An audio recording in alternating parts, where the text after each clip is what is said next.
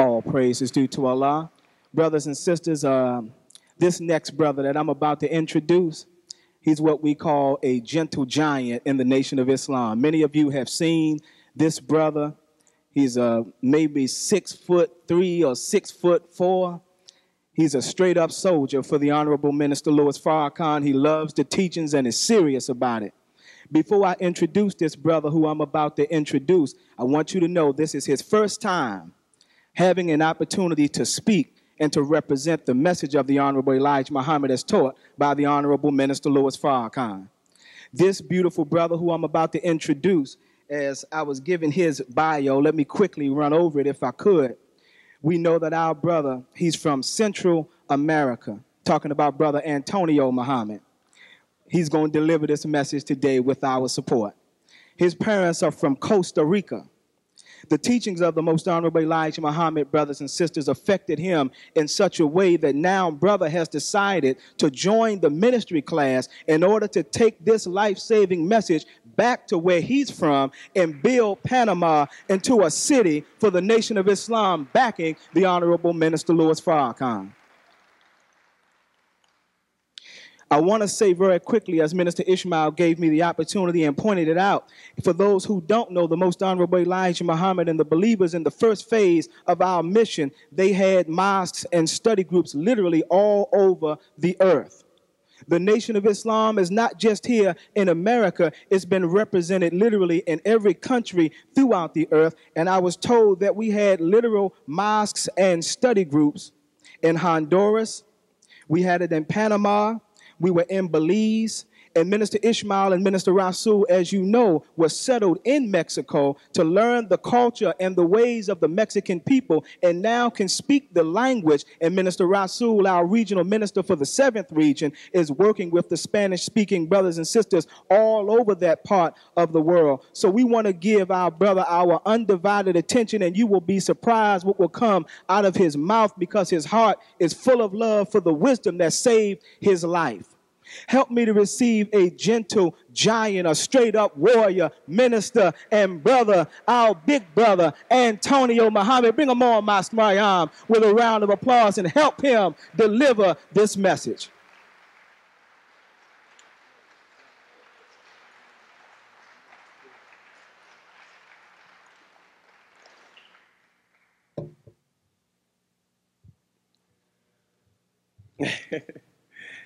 En el nombre de Alá, el benevolente, el misericordioso, le doy gracias a Alá por haberme dado el privilegio de estar enfrente de mis hermanos y hermanas para poder llevar hacia ustedes el amor de Dios de sus hermanos en Centroamérica. Assalamu alaikum.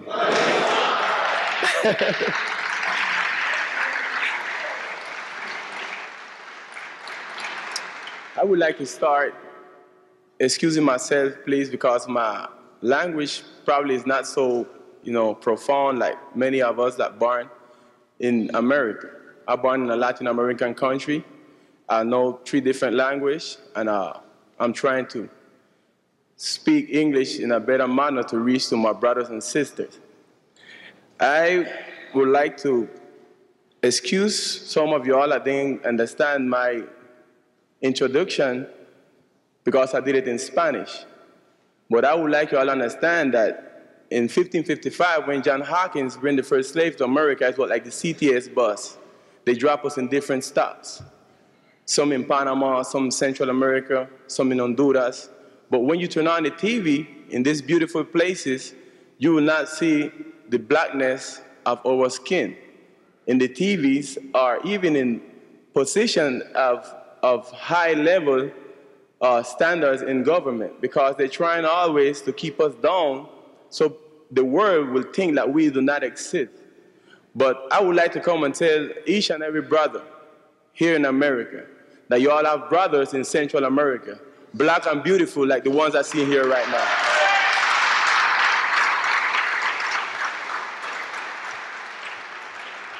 I would like bear witness of something that happened in my life that it shake me. It was when the United States invaded Panama. That was something that I lived it. It was a ugly experience, but I get to learn through the teaching of the most honorable Elijah Muhammad, through my beautiful brother and father minister, Louis Farrakhan, that everything's happening for a reason. Nothing happened just to happen. God allowed many things to happen between us because he wants us to grow over emotion to the thinking of God. Many of us sometimes have wealth that we receive from in different ways, but we forgot where we get it after we have it. That's why God many times take it away from us and give it to others that really appreciate the love of God that live in us. And he's not flying in the air like a spooky God. I say all that is because when I listened to Minister Farrakhan after the invasion of Panama, my hope reborn. It reborn because it brings tears to my eyes when I see thousands of brothers and sisters laying in the floor beside their parents, could not be moved in between blood. And that's why I learned from that moment that you don't born a terrorist, you make a terrorist. You make a terrorist because those kids back home that I leave with a heart broke, they don't hate you and me. They hate a system, a policy that don't care what they want. They go over anybody. They use any method to destroy any person to receive what they want. So those little brothers and sisters back home that I know if they will really understand what is the nation of Islam and what you all represent to them here in America, they will understand that somebody really loved them in this great nation. But all I would like to say that when I came to America, I didn't think I was coming to the greatest nation in the world. But I get to understand I came to the more filthy, wicked one. So I give thanks and praise to the most honorable Elijah Muhammad, that he, in his heart, he recognized God himself, that came to him through Master Farad Muhammad, to give him that beautiful teaching, to go back to the beginning of times, like how the Bible says in Genesis. So I would like, brothers and sisters, that regardless of what we think, what we express towards those that don't look like you are, different colors, different religion, I would like always, each and every one, to remember the most honorable Elijah Muhammad. And look as an example, my brother and father minister, Louis Farrakhan. Yesterday, God blessed me to sit down up front and saw our reminder speaking to us. But sometimes my mind used to fly and go out of this beautiful edifice back home. And I was praying and I was saying, oh God, please fill up this vessel with love, with knowledge and understanding so I can go back and plant this seed. Because I know it's not going to be easy. Maybe y'all think it's crazy, but this kind of teaching back home might cost my life. But I learned already, thanks to the beautiful message of the most honorable Elijah Muhammad, that to him is our eventual return. So this life that I have here don't belong to me. It belongs to Almighty God Allah. And this beautiful book, brother, please, if anyone don't have it, get it. As I've been reading it, I read it 3 times already. But this last time I was reading it, I was looking at the cover, and it said, Message to the Black Man in America. At the beginning when I read it, I didn't feel that it was just for the black man in North America, but we believe in actual fact. And the most honorable Elijah Muhammad, he could see ahead, far away, because he said, message to the black man in America. We're talking about North, South, Central, all part of America. So this teaching got to reach to my brothers and sisters. We need it to clean our heart, to take it to a higher level, so we can open our mouth and be bold and be strong, like the beautiful man that I get to really appreciate, the most honorable minister, Louis Farrakhan, my brother, my mentor, my inspiration, because I learned from small that I don't believe and follow no man by age.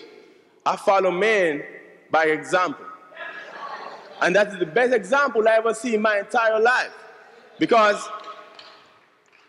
part of my life is a little rough in the sense that I didn't grow up with a father. I grew up with a mother. And she was practically like Minister Farrakhan's mother.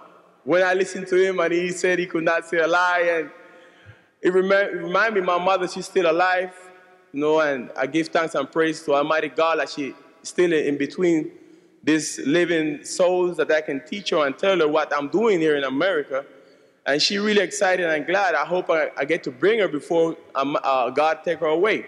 But I remember that I was so rude that my mother, when she used to go and lay down and rest, you know, normally everybody, you know, when we were small, we used to lay down like midday and take a little nap. But my mother used to put me and kneel down beside her bed. And she would sleep. She would snore. And I'm kneeling down looking at my mother. But when my mother wake up, she could see me, but I didn't know she wake. And she always used to box me. She gave me a slap. And I said, Mom, but why you slap me? I said, because I was sleeping. I don't know if you move. In case you move.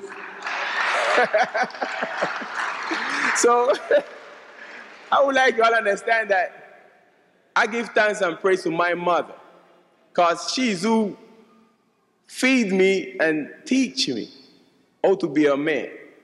So anytime I see my beautiful sisters, I can see you all as my sisters, as my mentors, my mothers, because I really understand what is grow up without a father.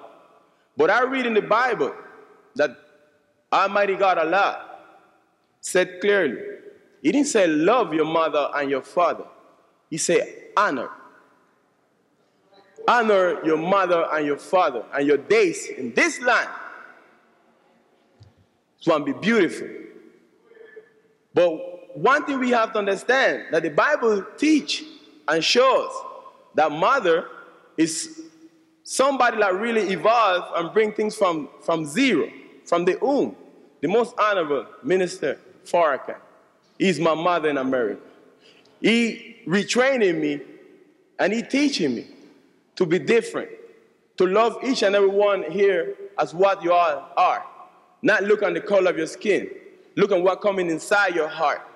I would like, please, to just extend my greeting to all of you all from inside of my heart. All the brothers and sisters that see me and give me advice and training me, I'm really excited. I'm glad to be in this house. I'm really glad. And I would like to just finish my little introduction saying that I love you all. Assalamu alaikum.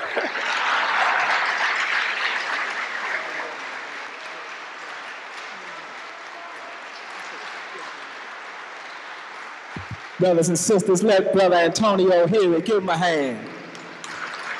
All praise is due to Allah. We expect great things from our beloved brother in the next few months and years. You'll see him doing a tremendous job in growing and helping the Honorable Minister Louis Farrakhan. And truly, when you hear this teaching, that's all you want to do with your life. There's really nothing else that I've found that brings me the joy and the comfort and the power and the passion that the Nation of Islam and the teachings of the Honorable Elijah Muhammad as taught by the Honorable Minister Louis Farrakhan did for me. I can't think of nothing else in the world that comforts me like this message. With that being said, I know on the sister side in particular, you saw who just came through that mighty door. And I know you are as excited as I am to see the mother of our nation. Let us hear it for Mother Tynnetta Muhammad. Give her a warm round of applause. Receive Mother Tynnetta Muhammad. All praise is due to Allah. All praise is due to Allah.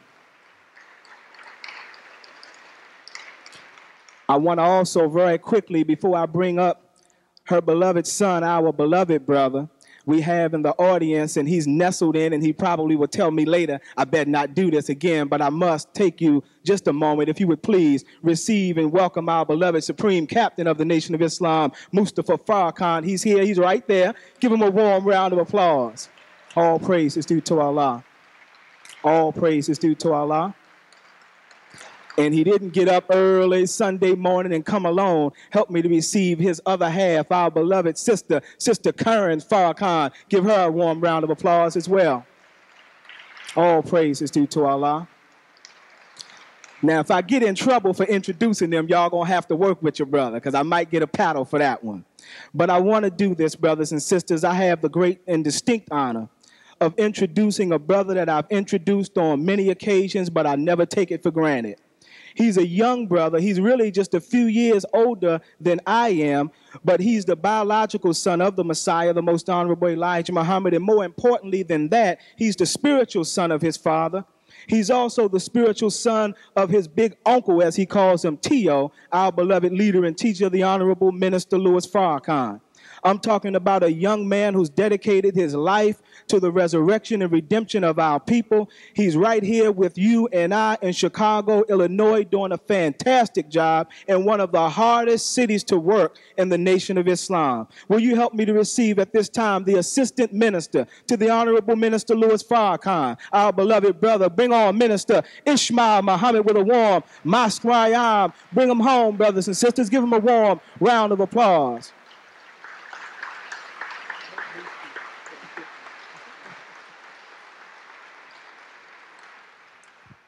In the name of Allah, the Beneficent, the Merciful, all praise is due to Allah, the Lord of all the worlds. We thank Allah for His many blessings, His many gifts, His goodness to the human family.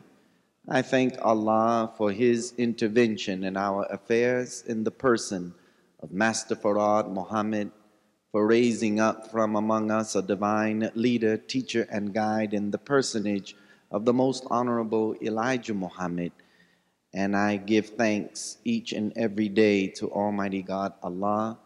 And I thank the most honorable Elijah Muhammad for preparing one for us today. A man who is in our midst today that is a divine leader, teacher, and guide to the whole of humanity, the Honorable Minister Louis Farrakhan. I greet all of you, dear family, brothers and sisters, with the greeting words of peace. We say it in the Arabic language, Assalamu alaikum. How are you feeling this morning? Well, I first want to thank all of you for coming back this morning after a long day yesterday. And I think that our beloved teacher and minister deserves another warm round of applause. And we must express our appreciation. And to the chairman of the commission, Minister Dr. Ali Mohammed, and all of the commissioners and presenters yesterday that did an excellent job in bringing us up to date on their work.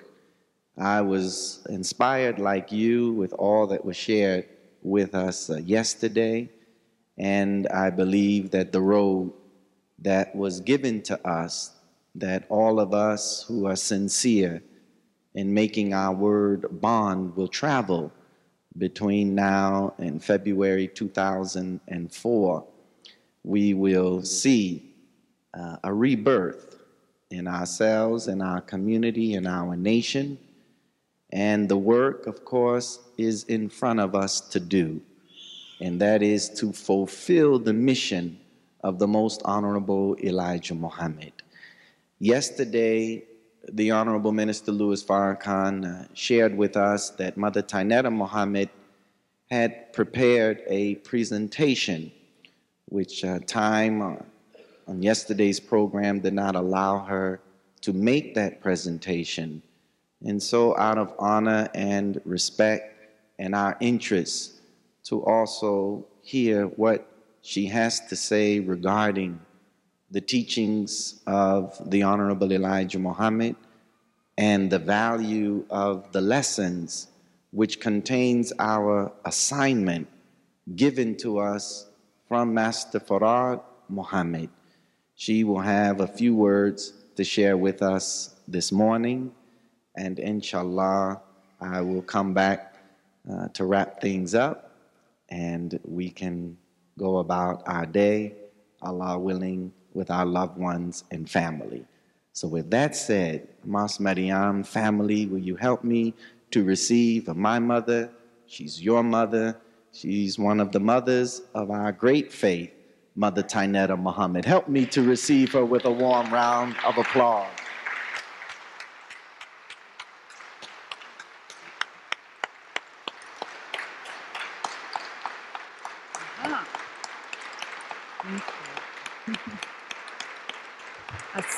Thank you. The greetings of peace to everyone who is in attendance today at Mosque Maryam. Assalamu alaikum. And please know that I am so humbly grateful to the Honorable Minister Louis Farrakhan for taking the time in his busy schedule to read over a paper that I presented to him for his approval, and that is the reason that I am here today. I thank Almighty God Allah for coming in the person of Master Farad Muhammad, the great Mahdi, the finder of the lost and found members of an ancient nation of Islam, members of the ancient tribe of Shabazz. We thank him for searching among us to find one to represent him in his mind, his spirit, and his lineage, to be able to represent that body of wisdom and knowledge that we call the supreme wisdom. And that one, of course, is the Honorable Elijah Muhammad, who is now in the exalted position with his Lord as the exalted Christ. We also thank him and thank him over and over again that we were given an extension of time in order to come back to the straight path of this great teaching. And that, of course, is the Honorable Minister Louis Farrakhan. Sisters, brothers, at this hour, it's a little new experience for us, but I think it's good to have a morning session. Our minds are a little more bright, you know, and we're able to enjoy each other's company. I only have a few words, and I was thinking over my presentation all the time since the Honorable Minister gave me this opportunity to begin this process. And basically, generally, so that you will have a knowledge of where I'm coming from, and especially because we have visitors for the first time, and you're hearing words that you've probably never heard before. And I want to take my time in laying a base for what I hope will be another opportunity to go into more details. Everything in nature, everything that has been created was created by a motion of movement that we call time. And the measurement of that motion or that movement bears its context to everything that has been formed since the beginning of time. So the subject I chose to introduce this subject is journey, a journey into the mind of God. Now that may seem like very difficult and complex, but when we put all of the actual facts together, we can prove that God came to us out of the beginning of that movement or motion with an exact and precise movement in time to be able to make himself known at this particular end of our journey. What is the most precious commodity that we have? That's a question. My answer to that is thought. Can you find another precious commodity more important than thought? It is what binds us to the nature of the laws out of which we are created. But what is it to examine the thought or the thinking of God? The Honorable Elijah Muhammad wrote, "And our Savior has arrived," and I think that this is a good place to begin. On page 122 through page 123, he says that the coming of Master Farad Muhammad comes to make all things new, right? And he said that this is like the creation of us in the beginning. The God who created us had no material to use to begin a creation. He had only himself. Therefore, out of darkness and the thoughtless and invisible, he brought out the visible vision and thought and idea. Now we come to the next part of that. He made a brain which had the power to cover the sphere of our thinking and to produce from that thought what image or vision that the brain cells could conceive. Now I'm going to ask you another question. Do we have that same potential? All right, so then we're related to God in the area of our ability to think and to use our thoughts to materialize our vision. Is that true? Okay. Now, these things at that time, we're talking about the beginning, when the first motion was made, this was all new.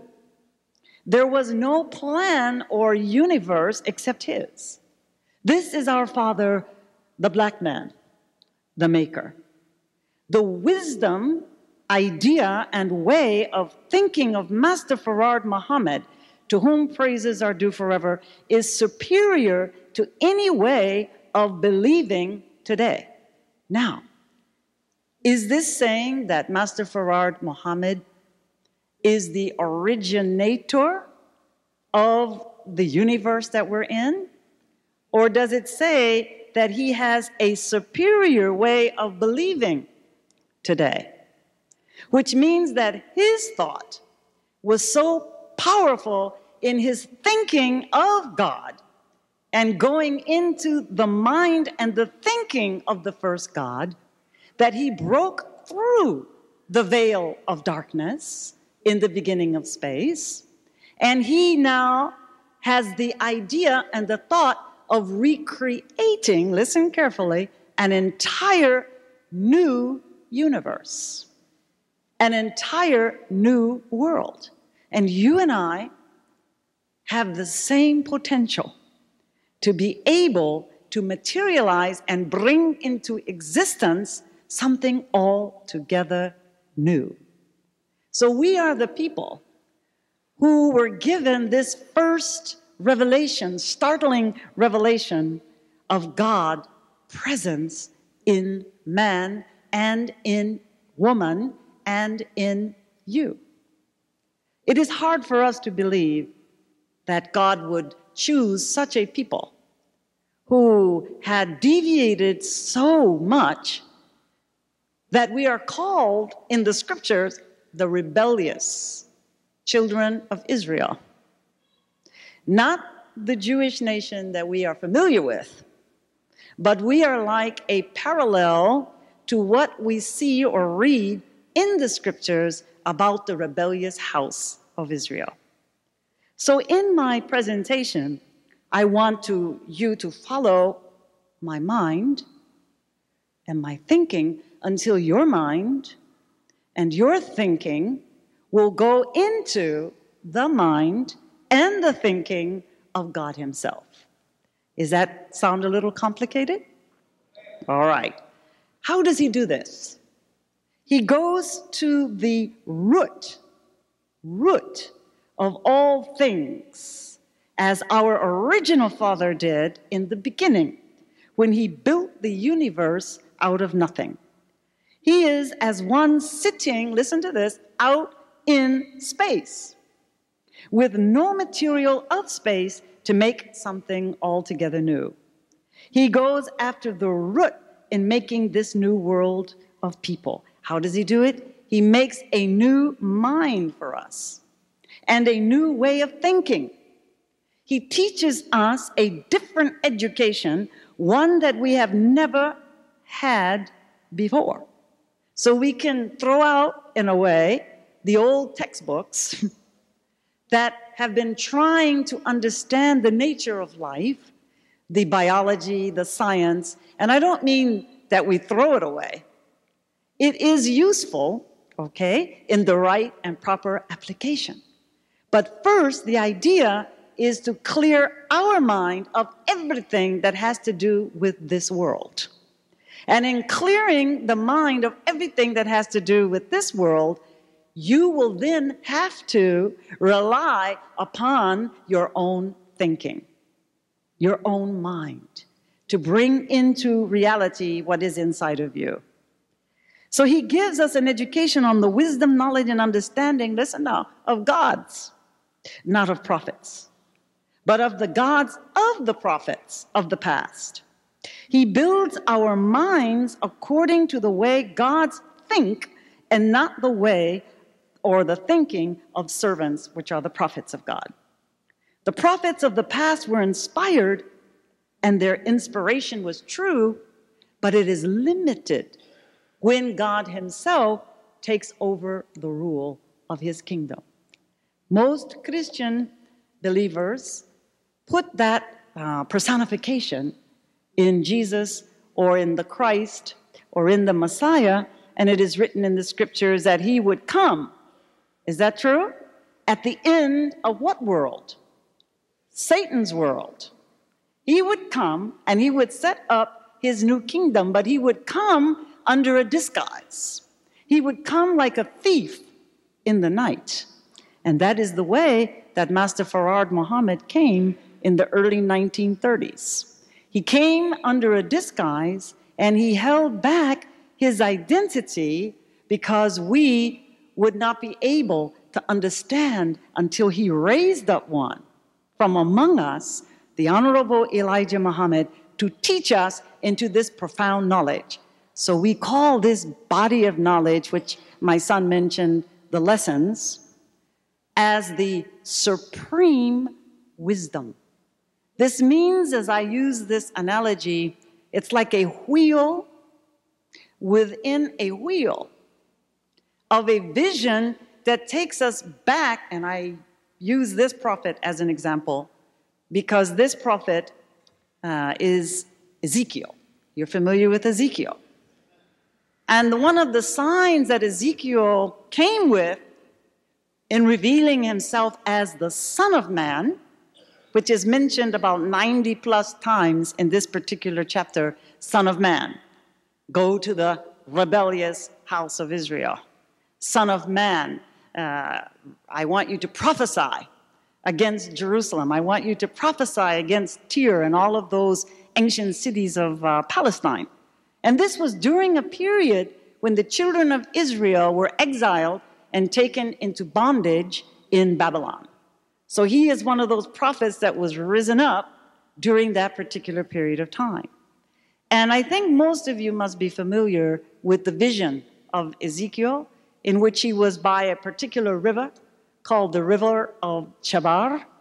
And when he was at that river, the heavens opened, and Ezekiel was able to see like a whirlwind coming out of the north, this dazzling, bright appearance of a sign of God that was to strengthen him in his mission during out the whole course of his teaching and warning to the rebellious house of Israel who were held captive in Babylon.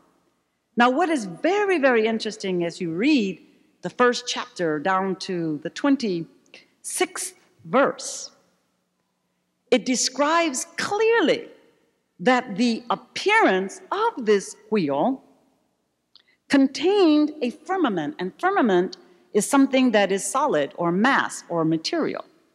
And that this firmament was over the heads of these cherubim, or these four living creatures that all had, interestingly enough, symbol of a beast or cattle, ox, and the eagle, a bird, and a lion, but they all had the appearance of the face of a man.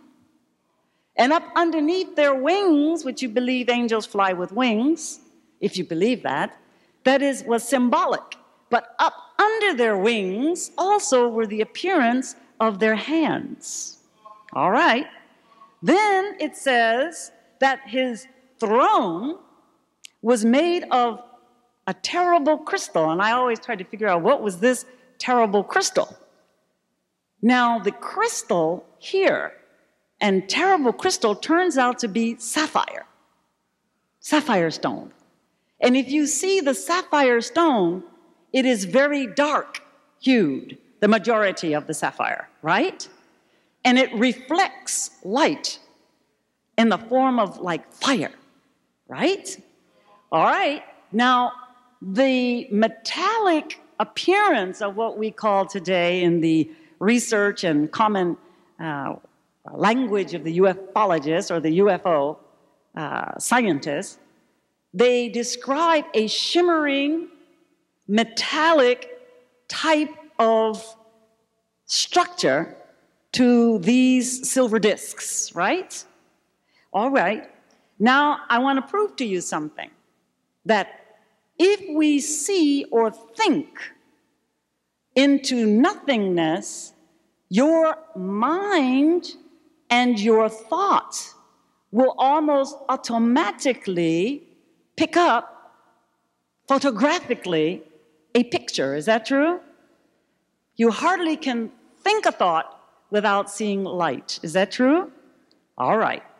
Now, above the firmament that was over their heads, referring to the angels, was the likeness of a throne, like the appearance of a sapphire stone.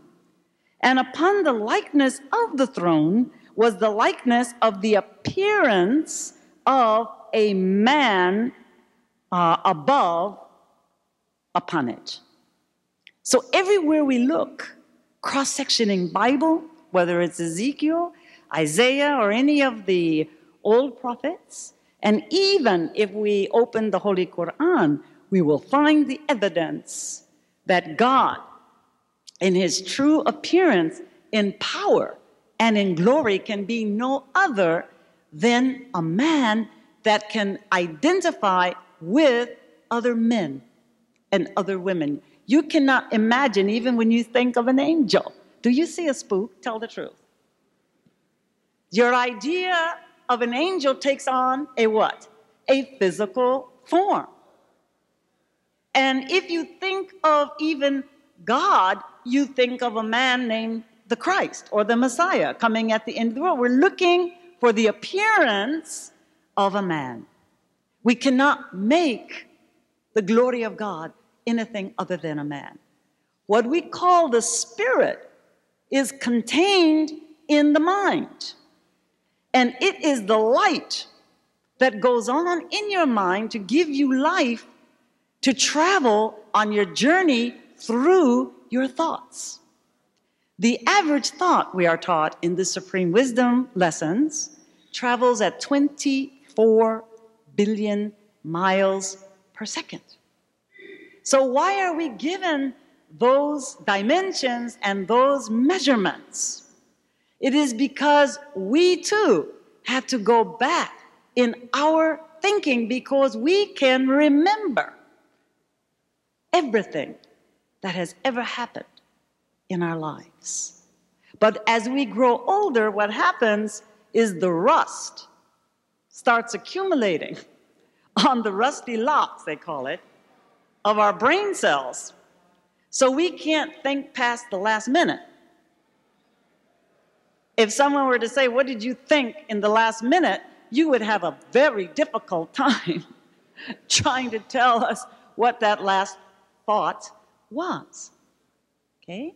So as long as we can think, we can be redeemed. But if you're out of your mind, it'll be very hard to redeem you, because the majority or the most important part of the redemption of you is yourself. As a man thinketh, so is he. Okay. Now, I'm not going to go too much deeper in Ezekiel because I have a limited period of time. But the reason I bring Ezekiel's vision in is because when Master Farad Muhammad came in the likeness and appearance of a man, he pointed to the heavens. And he described to the Honorable Elijah Muhammad and taught him the measurements and every detail of this craft that is called the mother's plane and the mother's ship. I'm bringing this up into the modern time in just a moment. But when he came in 1930, he also acknowledged the discovery of a planet, a new planet that was discovered by the scientists in March of that year. They acknowledged it, announced it, the discovery of Pluto. Planet Pluto is the 9th planet out from the sun. So if Pluto represents in the Greek mythology as the god of the underworld, that's what they call it. The Honorable Elijah Muhammad uses the word a little fool. Pluto was like a little fool.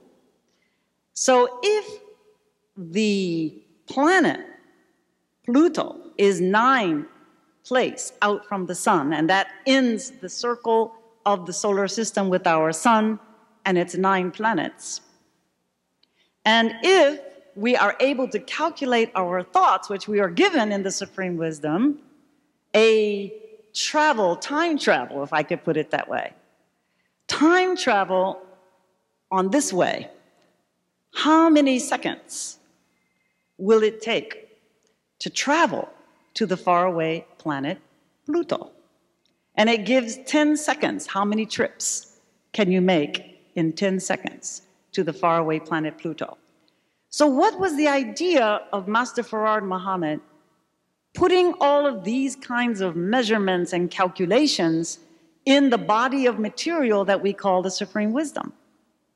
Why is it that each new convert or each new member of the Nation of Islam must begin with the recital of 10 questions and answers called student enrollment? This means that we are like initiates entering into a new school of thought.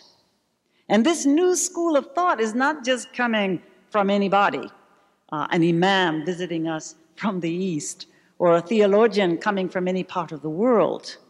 That's why we were secluded, and still are secluded. And most people really don't understand the aims and the purpose of our being so isolated and within this special arrangement of studies. It was to expand our mind, like you read in Star Trek, right? Star Trek says that to go where no man has ever gone before, right? But unless he takes the lead in telling us where no man has gone before, we won't accept it so easily.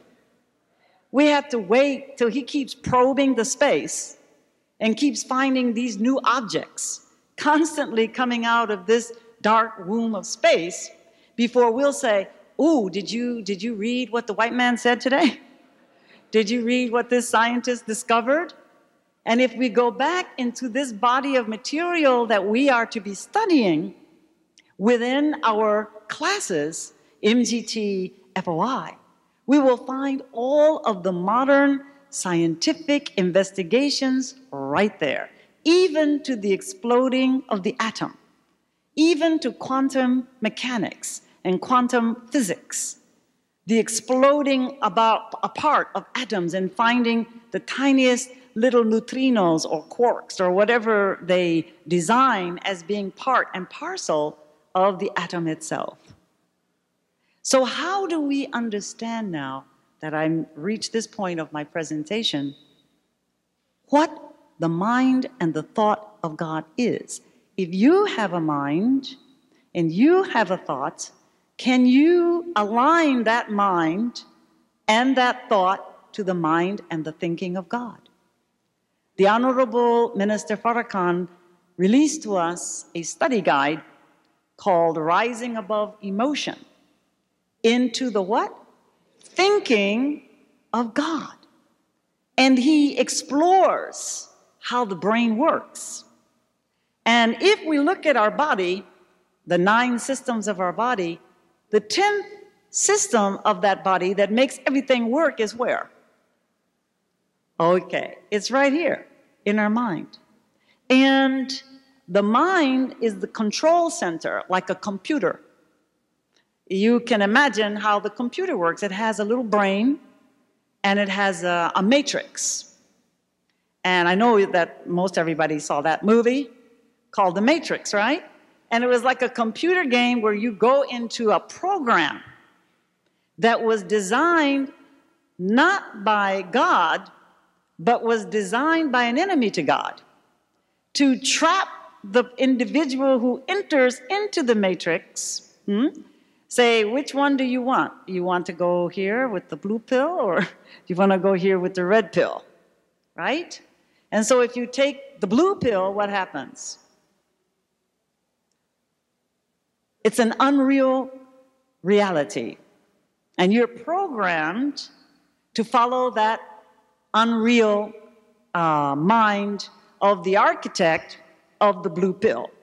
The architect of the blue pill is Satan. And the red, when you see, as the Honorable Elijah Muhammad said, and I'm going to stretch your minds and imagination one step further. The Master pointed out to the Honorable Elijah Muhammad during his teaching of 3.5 years, he pointed to the heavens again. And he pointed out 2 stars, a red star and a blue star. And he said that the red star represents the original, design and people of a civilization that would never be destroyed. The blue star represents an unreal world, or a world that is contrary to the nature of the original man and people.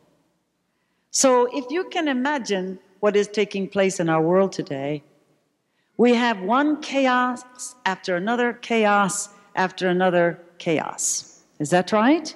And nobody knows what this chaos will ultimately come to.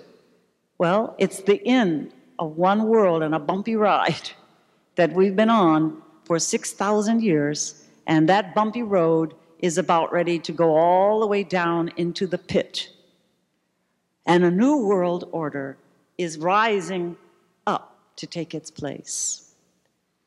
I mentioned in the beginning a quote from a philosopher, Manly P. Hall, actually, and he made this statement that everything that is structured has a number, has a color, and has a pattern in which all things are formed that are formed.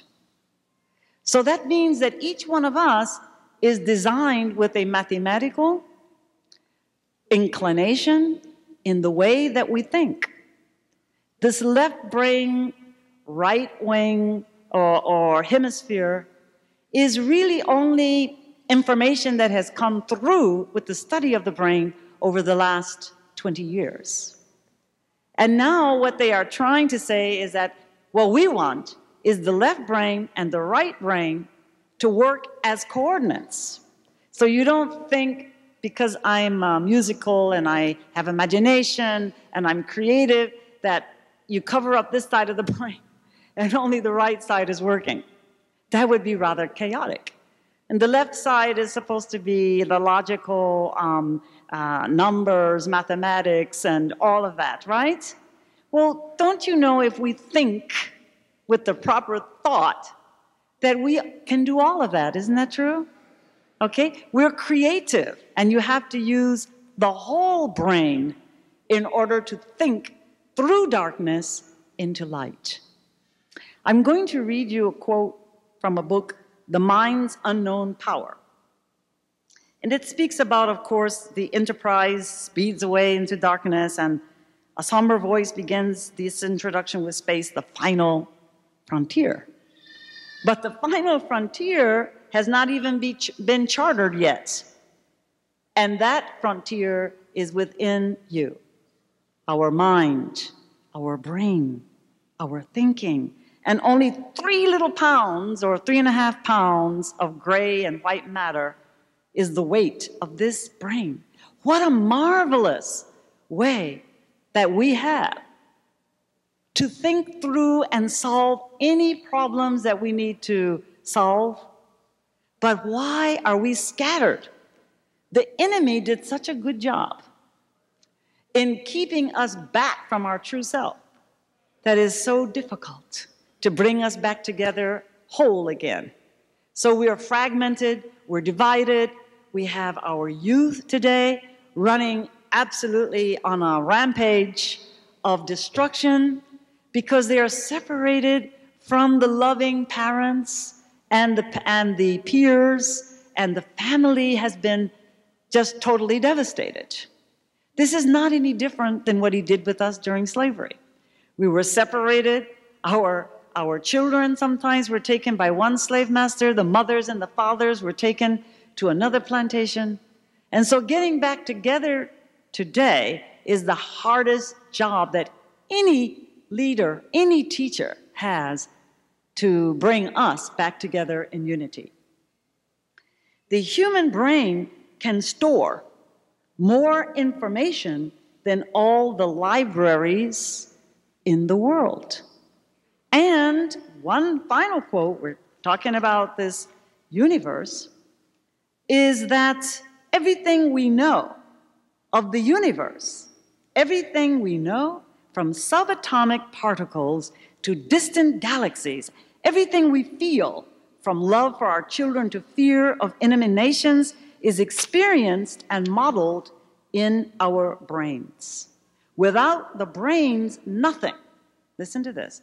Not quarks, not black holes, nor love, nor hatred would exist for us. So it is all in our mind.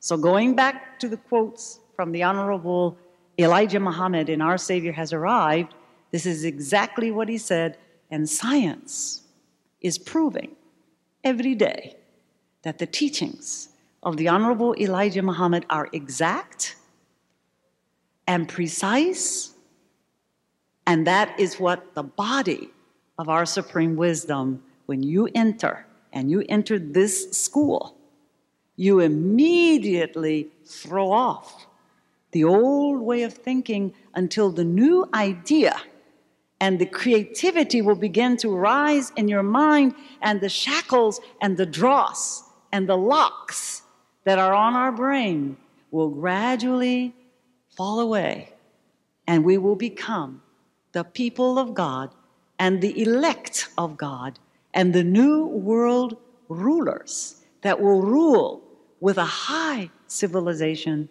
freedom, justice, and equality for all. And this is why our Savior comes to us in the beginning and has been with us during this whole journey to make our minds and our thinking line up with the mind and the thinking of Almighty God. I thank you for your time, and I hope that you have taken this journey with me, and that if you have questions, if we can entertain questions, I will leave that to my son. This was only a little peek into where we're going. And when you become a member of the Nation of Islam, you are committed and dedicated to learning the wisdom of God, the knowledge of God, and the knowledge of yourself. Thank you for being so attentive. I didn't shake you up with a lot of emotional firebombs today, because I wanted us to kind of relax, take it easy, and really, really begin to think. Think, because your God is in you. Your God resides in you. And this marvelous mind This marvelous capacity of the brain stores everything from the beginning of time. And it has been known that even the baby, as he develops the brain cells, he's connected to a whole world of neural nets of energy that connects him, that he, the baby, can remember everything since the beginning of time. So that means that when that baby comes into the world, it is up to the mothers and the fathers to prepare that mind and put it in the right environment so that the light of God will shine forth. So I thank you again for listening, and I hope that we'll meet again soon for more details on the supreme wisdom lessons of the Honorable Elijah Muhammad and why it's so important for our people to come back to life again, come back to yourself, restore yourself. That is the purpose of these teachings. Thank you so very much for your attention. And if you have questions, I will let my son at the end of the lecture request that of you. All right? Thank you so much. And those of you here for the first time, could I see your hands? I'm just curious. Wow. Great. Very good. Yeah. May Allah continue to enlighten us and bring us what we need to survive in this end of the world that is very quickly going out to make preparation for your new work in the world of Islam. Assalamu alaikum.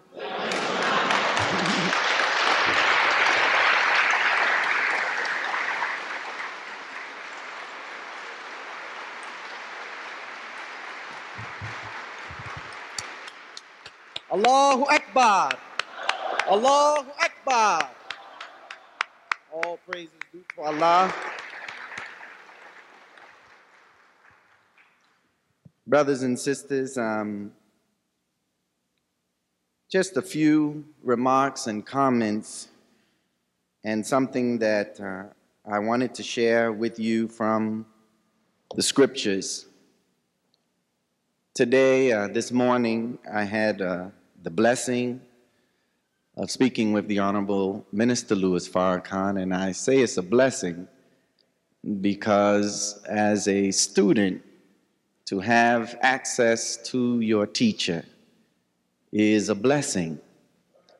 And he was reaching out for me to share with me some things that he had on his mind with regards to Mas Maryam, our progress, and the desire of him, which is a desire that I hope that all of us share, to see Mas Maryam successful in terms of reaching our people and growing in numbers, and that all of the businesses here in Chicago are opened and made successful.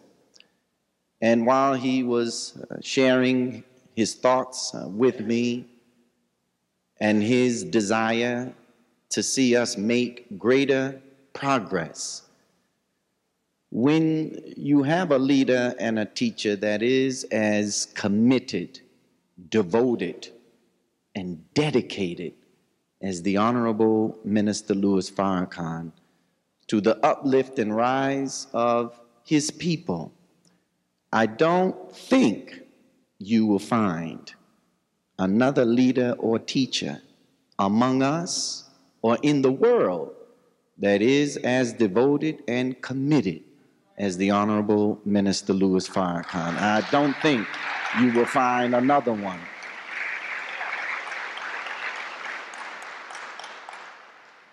His every thought is on how he can serve God who came for us, how he can retrieve, restore, and save us from ourselves and from the wicked plan of our enemies.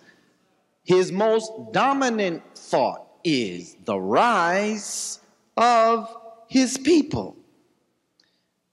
towards that end and his desire for us to become a greater participant in this mission of the most honorable Elijah Muhammad, which is the resurrection of our people.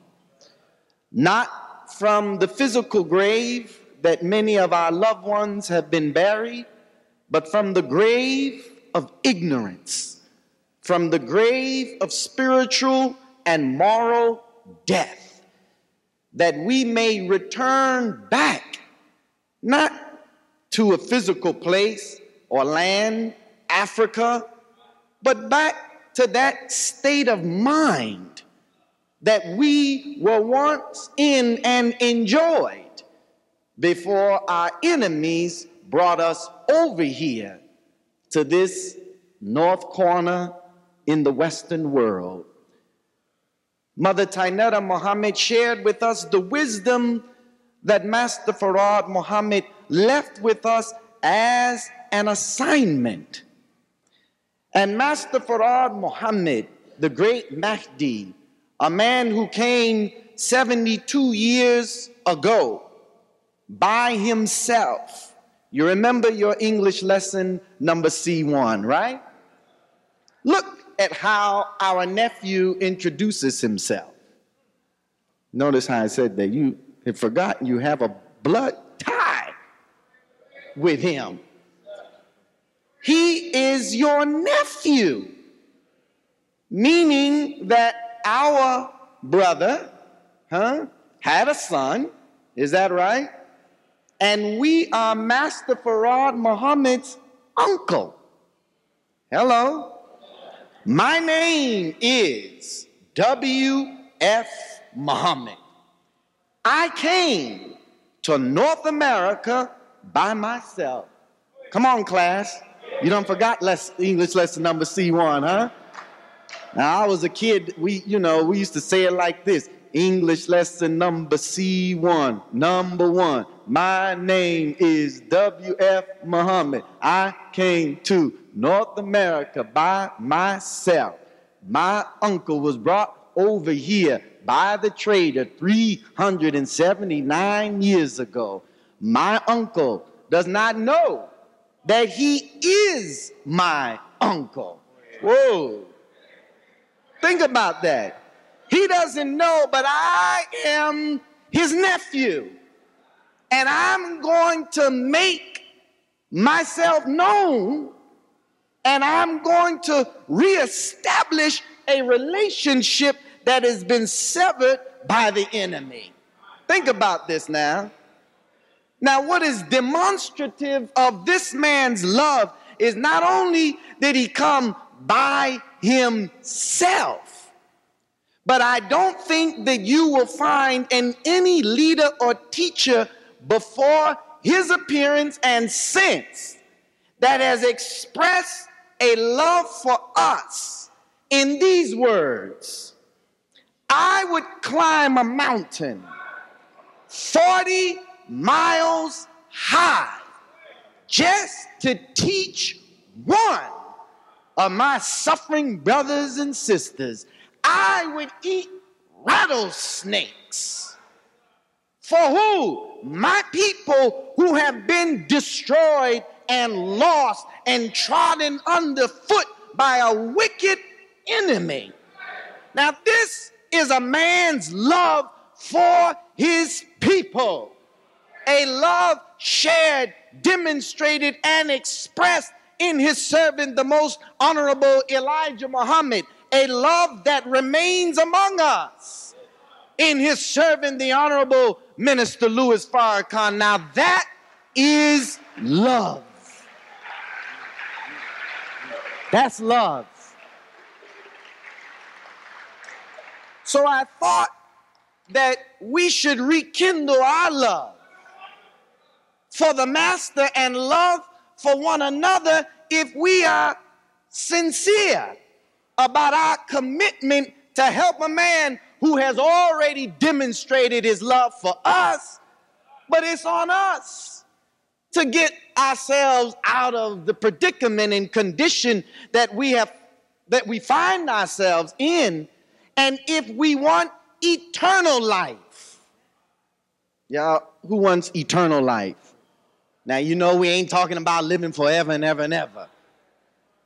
That's just not going to happen.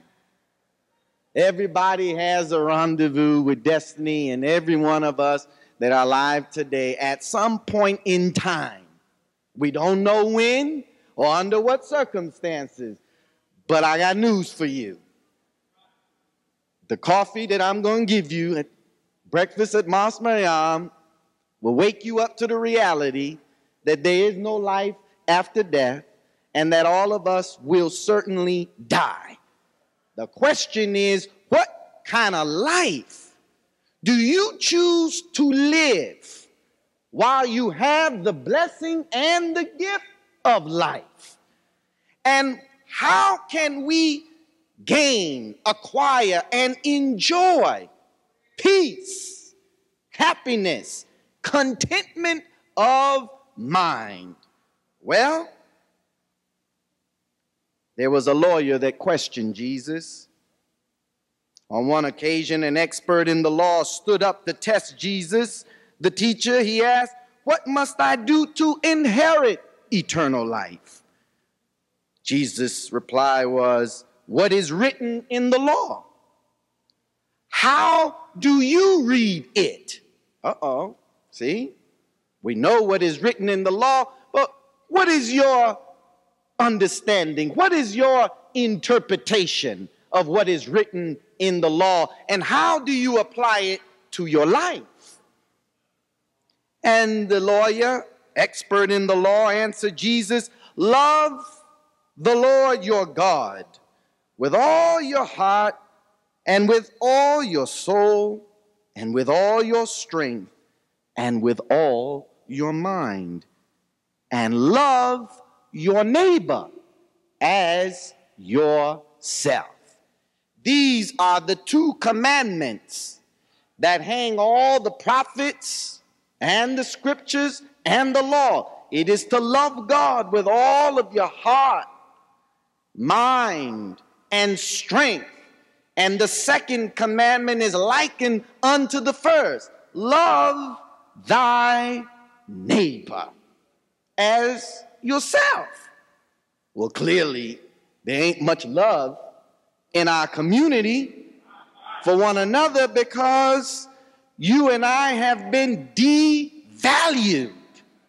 And when you don't think good about yourself, you are not going to think good about anyone else. You will not respect anyone else until you come into self-respect. Is that right? So Jesus said, "You answered correctly. Do this and you will live." But he wanted to justify himself, the expert in the law. So he asked Jesus, "And who is my neighbor?" See? Who is my neighbor then, Jesus? And Jesus gave him this parable, which I share with us this morning. A man was going down from Jerusalem to Jericho when he fell into the hands of robbers. They stripped him of his clothes, beat him, and went away, leaving him half dead. A priest happened to be going down the same road, and when he saw the man, he passed by on the other side. And when the priest came down that road, and so too a Levite. When he came to the place and saw him, he passed by on the other side, watching, looking at, seeing a man that had been robbed and stripped, wounded, saw the man in this condition, but walked by on the other side, But a Samaritan, as he traveled, came where the man was. And when he saw him, he took pity on him. He went to him and bandaged his wounds, pouring oil and wine. Then he put the man on his own donkey, took took him into an inn and took care of him. The next day he took out 2 silver coins and gave them to the innkeeper and told the innkeeper, look after him. And he said, when I return, I will reimburse you for any extra expense you may have. Then Jesus asked the expert in the law, which of these 3 do you think was a neighbor to the man who fell into the hands of robbers? And the expert in the law replied, the one who had mercy on him. Jesus told him, go and do likewise. Now, very briefly, Jesus is speaking to the Jews, okay? The Jews had the favor of God through revelation, and they had a special covenant relationship with God. But the error that they made was the knowledge that was given to them through their prophet Moses and many other prophets and messengers in between Abraham and Moses, is that they kept that knowledge to themselves. And they took an attitude of exclusivity. So they did not want to share their prophets, their messengers, or the scriptures with anybody outside of their bloodline. Y'all with me? So their covenant with God was broken because they did not do what God had commanded them to do. They fell into transgression and rebellion and disobedience, which was a breach of the contract. Y'all all right? They had a binding agreement with God through the prophets, and Moses gave to them the 10 commandments, and they broke all of those commandments. And in a relationship, in a marriage, we say, I promise, right? To be faithful, loyal, devoted, dedicated. Is that what we say? Why y'all get so quiet?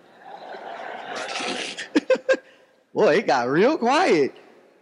It is what we say. In sickness and in health, for better or for worse, for richer or for poor. But sometimes if one spouse gets sick, that's about the end of that relationship and my affection and my love for you, because hell, I'm not going to spend time. I don't have the patience to take care of you. You sick. You need a doctor. I need to put you away.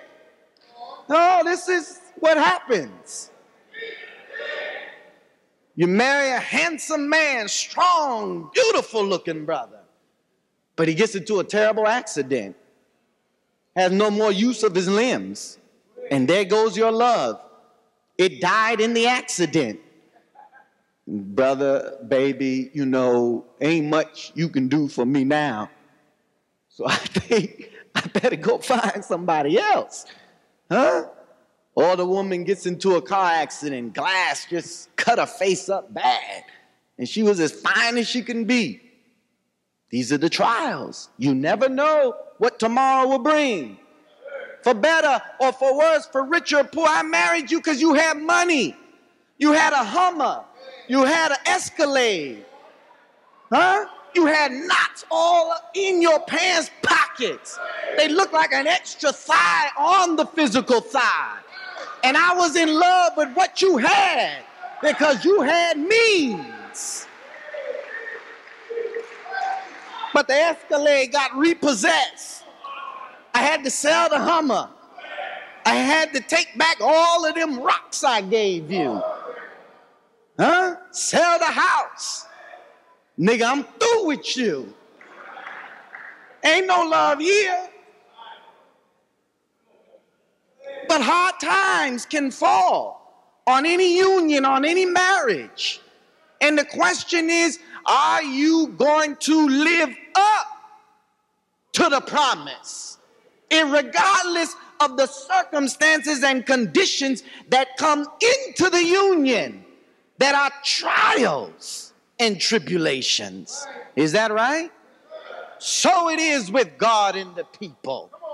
A promise is made from God, and the people say, I do. For better or for worse, in sickness and in health. Lord, we will keep your commandments. But then they end up committing spiritual fornication, spiritual adultery. What is spiritual adultery? Setting up another god beside God, making carven images. And God says, I, God, am a jealous God. How dare you go sleep with this that has no power at all? But this is what happens. And so the Jews had a special covenant relationship. And as long as they fulfilled and lived up to their promise, they had success, they had life, they were exalted, elevated. So it is with every people. The Arabs, every people have been visited by a messenger or a prophet, and an agreement is made. So God has had many divorces. Because the minute you fall short of your agreement, there's a separation. And the people, through their transgressions and their rebellion, separate themselves from God. But steps in a divorce are taken. The parties are separated with the thought of reconciliation. And if reconciliation is not possible, then both parties go their own separate ways. And a divorce is finalized and agreed by the judge. So it is with God and the people. He gives the people a chance to reconcile. But if reconciliation is not made possible and one party does not do what is required of them to do, then we must divorce. And you go your way and I go my way. So God reaches out and searches for another people. Y'all all right? To every people, a prophet, a sage, a messenger has been sent or raised from the people. But we, us, have not been visited by a divine man before the coming of Farad Muhammad 72 years ago and the raising up of the most honorable Elijah Muhammad as a divine leader, teacher, and guide for a people who have been stripped and robbed and wounded. Notice the priests came by. Have you not been visited by the priests? Come on, talk to me, brothers and sisters. The preacher has looked at our condition and ignored the condition and has just made us to feel better in a pain that never goes away. Talk to me now. We are in a Judeo-Christian society under a Judeo-Christian belief system.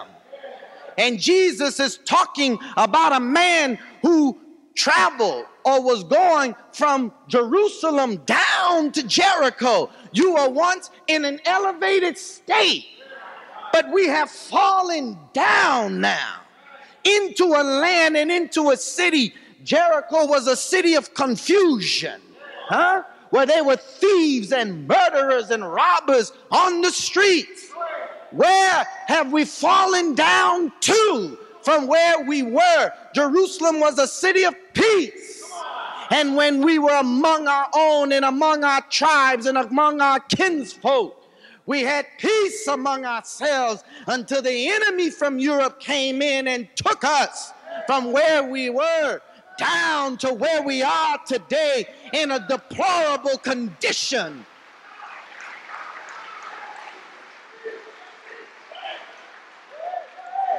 So here we are, a priest has come, the Levite is a Jew.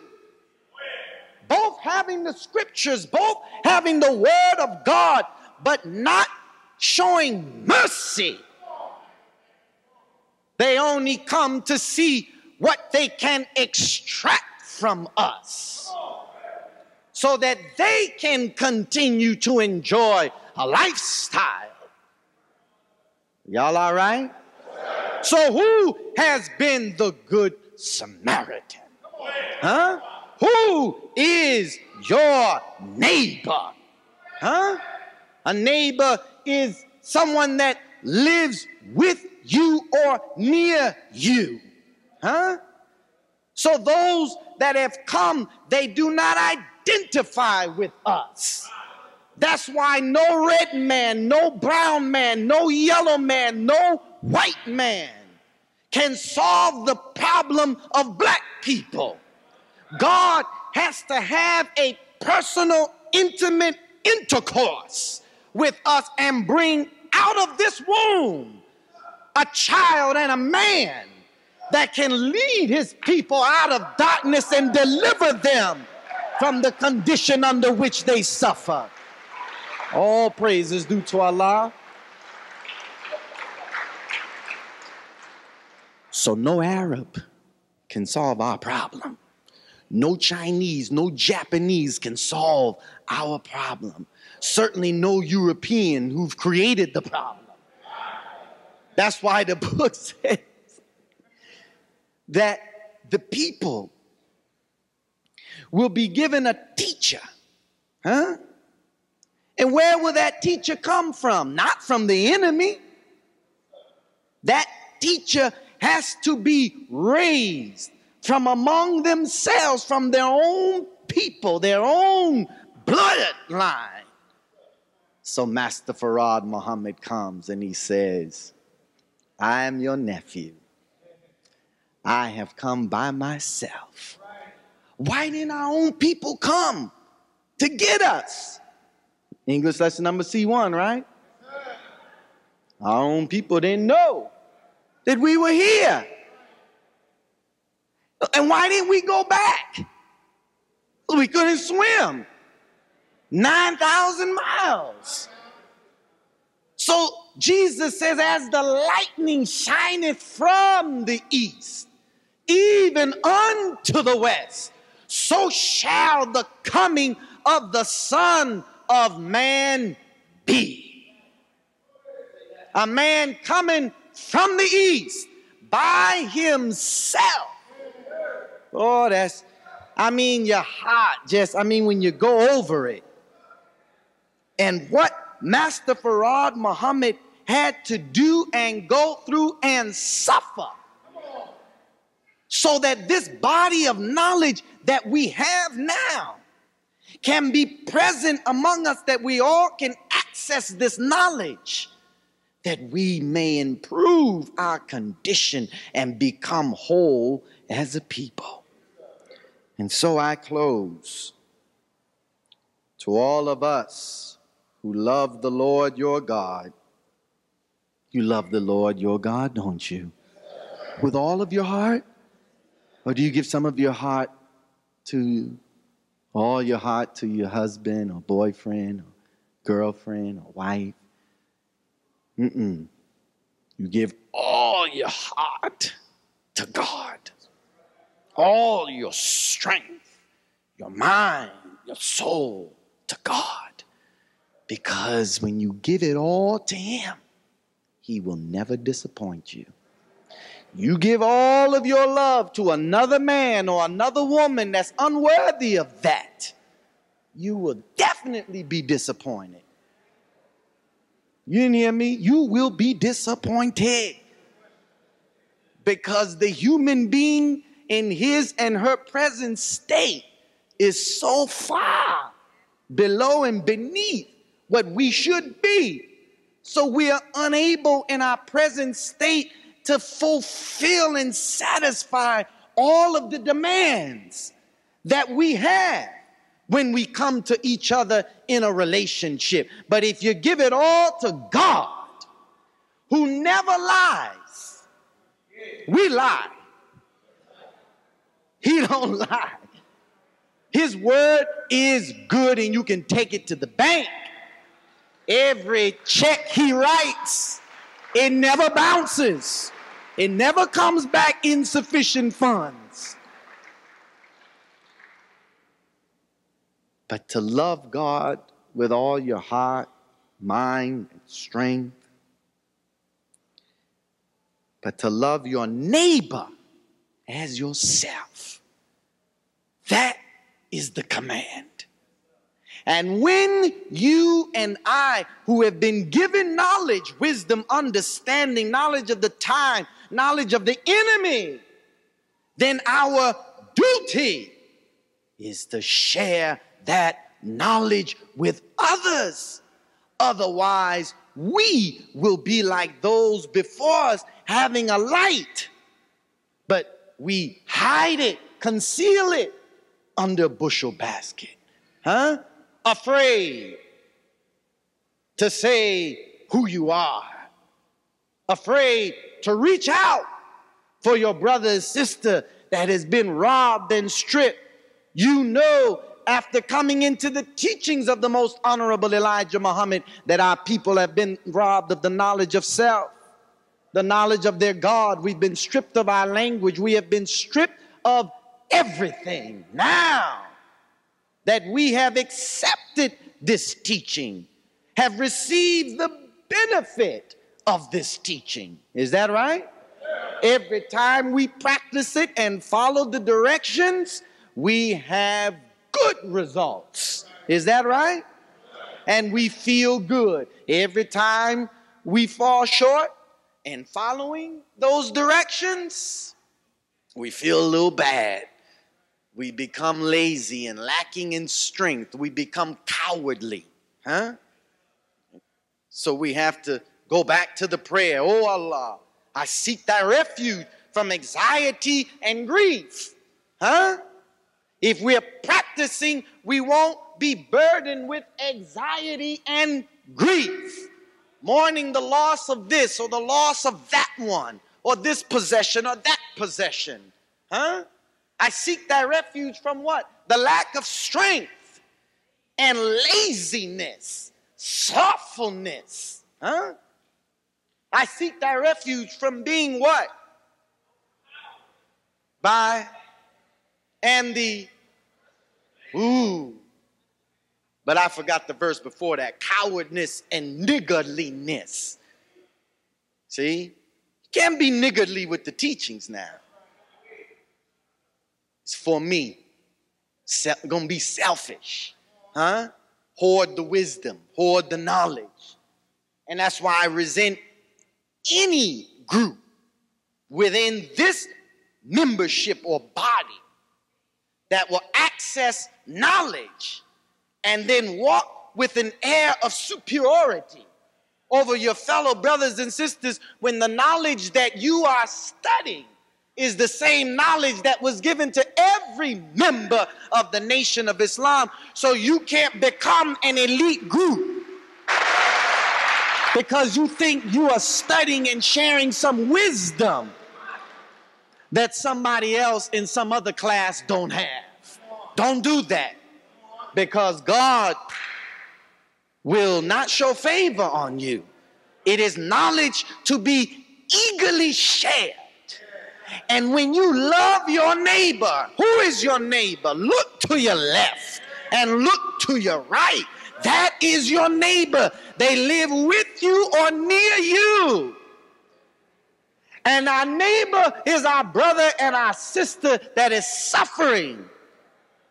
Next door to the homes where we live, next to the apartment that you live in, up on the upper floor, below you, you see the condition of a people who have been stripped, robbed, hit in the head, and they're half dead.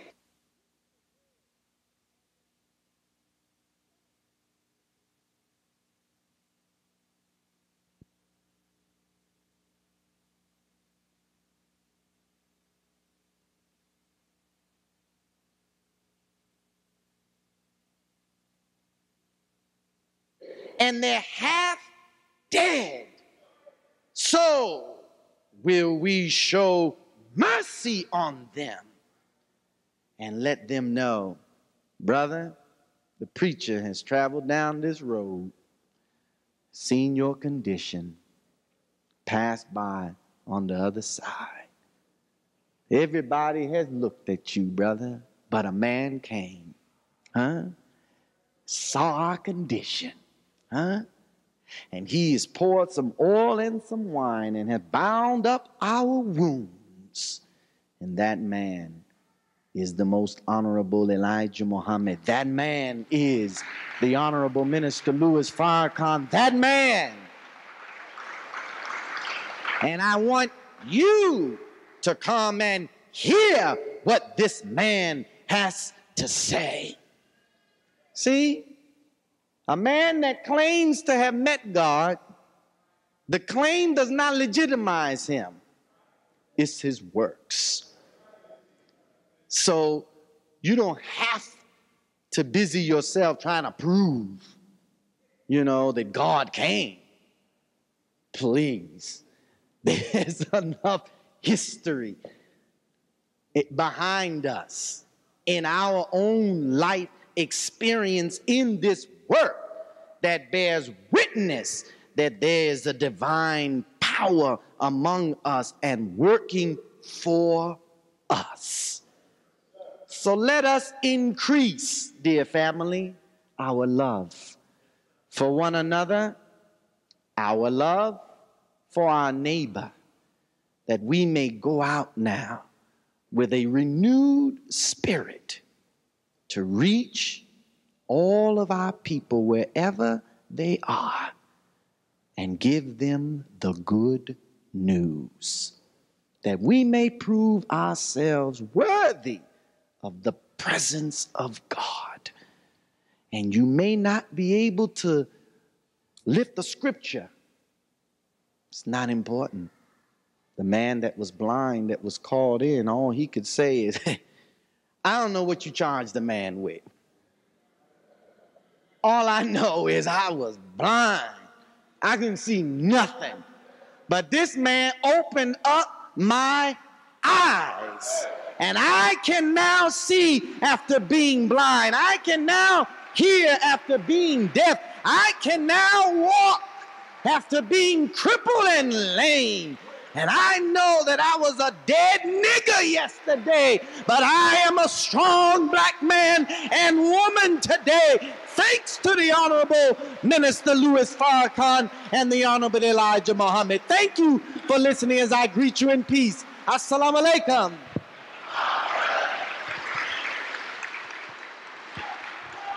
Allahu Akbar. Allahu Akbar. Allahu Akbar. That means God is the greatest. All praises due to Allah. Tomorrow, brothers, the Honorable Minister Louis Farrakhan will be at the FOI class, so be there on time. We start at 7:30, and one thing we have to do is put a little more kick in the step. When you know you're a minute late, 2 minutes late, you can't get out the car walking like you don't know got anywhere to go.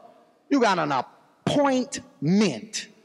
You know what an appointment is? It's a point in time that you're meant to be at. All right? So when you know you coming late, now don't just speed up on the pound. Hit one of our beautiful little babies around here. But when you get out that car, man, you walking like you got somewhere to go. You got business to take care of. And you know the master's waiting for you. That's the way we got to move, with purpose. Purpose. So tomorrow, inshallah, he will be with us. So we all will be there on time. All right? And all of the brothers who are here, registered, processing, visiting, you are welcome to that class, because you know we need a strong man to be the men that we desire to be. And we need a good example, especially after many of us have been deprived of a father figure in our lives. God answers all of those needs when he raises a servant. So tomorrow is men's class. To speak to men so that we can look at what we have to do as men to satisfy the demands of our families, our children, how we can be better fathers, better husbands. We all need to know how to do that better, don't you think? And how we can make more money. That's real. So tomorrow, that's at 7:30 p.m. Next Saturday, inshallah, we'll have our outing. Do I have any of that information? It's going to be right here at Jackson Park. We'll start about 10, 11 in the morning, and everybody should come out so we can play a little ball and grill some cabbage and broccoli and barbecue carrots. And it's all right, though, you know. It's better for us. It's better. I mean, I was like clocking everything as he was saying it. I'm good on that. No problem there. No. Vegetables. 6 months. But the Lord knows what's best for me.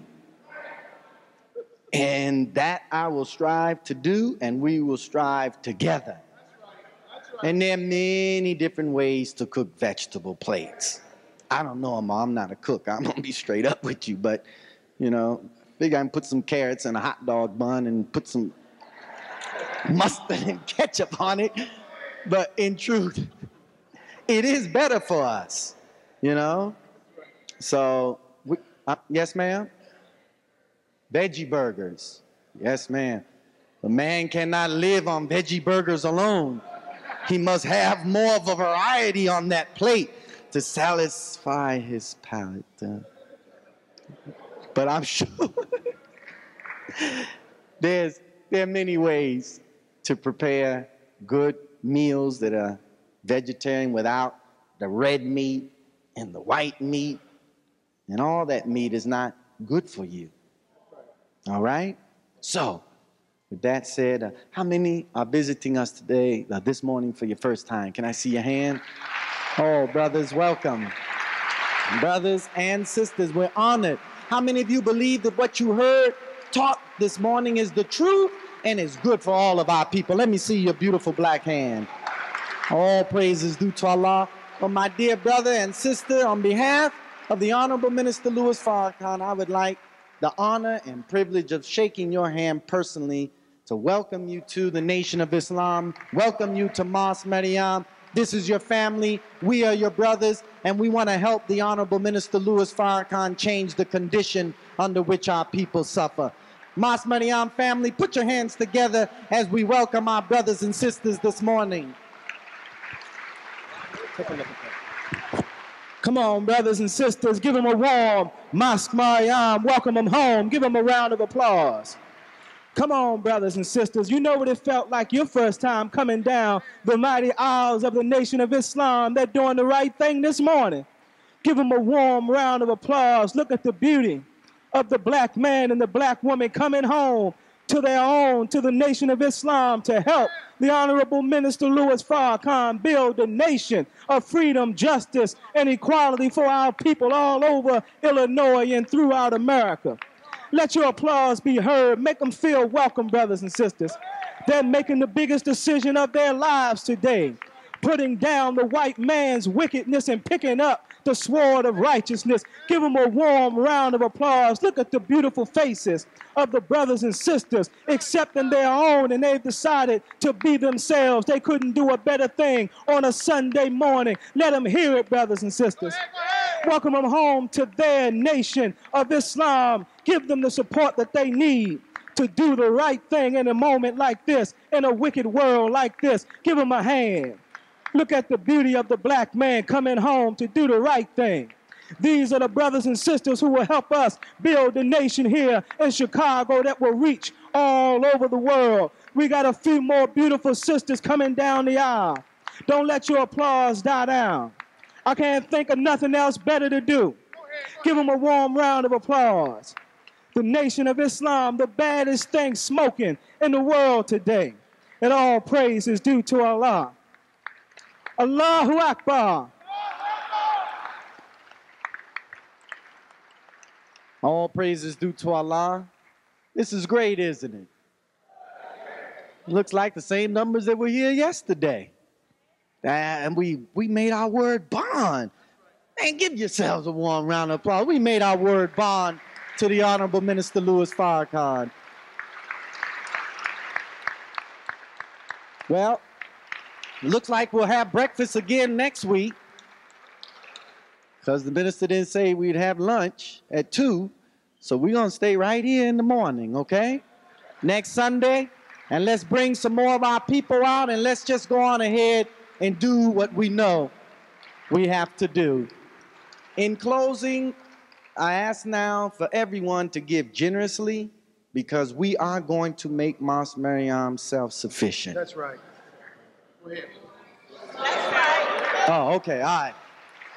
I didn't know if I was speaking my brother's native language, and I just want to thank Brother Antonio, nuestro hermano de Panamá, con todas las palabras que ofreciste.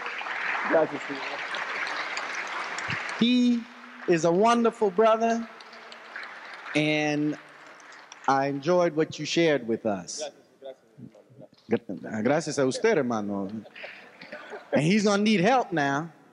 So we got to learn some Spanish, because south of Texas, all the way down to Argentina, with the exception of Brazil, everybody speaks Spanish. In Brazil, they speak Portuguese. And so we have a lot of work to do with our Spanish-speaking brothers and sisters. But I just would like everyone to keep in mind that if we do our work, this mosque, our flagship mosque, Mosque Mariam, the national center, will not have to depend on the nation to support it. That's right. If we love this mission, and if we go out and get our people and fill this mosque for a 10 o'clock service, and then later on a 2 o'clock service, and later on an evening service, and keep it rolling, this mosque can take care of its own bills, its own expenses, and that's the way it should be. And we will have a greater respect from our family that's out in the field and in other cities. So I ask that you give generously so that we can begin the process of becoming self-sufficient.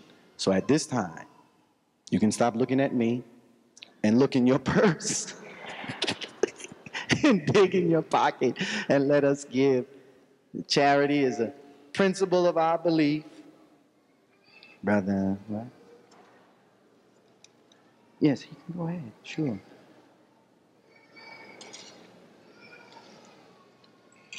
Okay, brothers, y'all can give with me, you know. Oh, man, please. You did it yourself? Oh, beautiful. Thank you.